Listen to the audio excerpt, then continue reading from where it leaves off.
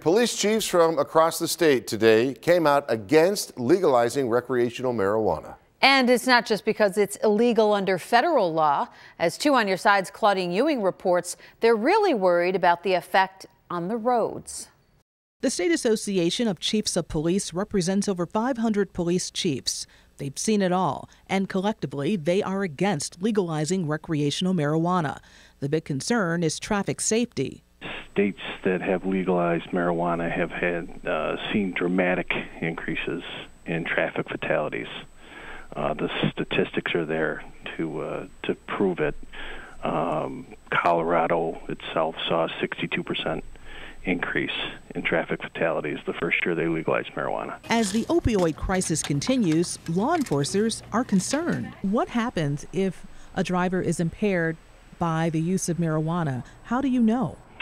It's difficult to test. The only way to really test for the presence of marijuana is to draw blood, which you can't do on the side of the road. Obviously, you can run the driver through standardized field sobriety tests, but then to confirm the presence of marijuana is not easy. Drug recognition experts are used, but it's a highly specialized training, and there's a shortage. There are very few. For instance, my department is a 100-person department, and we have 2. Most small police departments don't have any. The enforcement of driving under the influence of marijuana is going to be very, very challenging, if not impossible. He doesn't think legislators will change their stand on the issue, and so police officers prepare. We know for a fact we're going to see an increase in traffic fatalities. We'll train our people as best we can. He says some drug dogs will be retired because they're used to detect marijuana.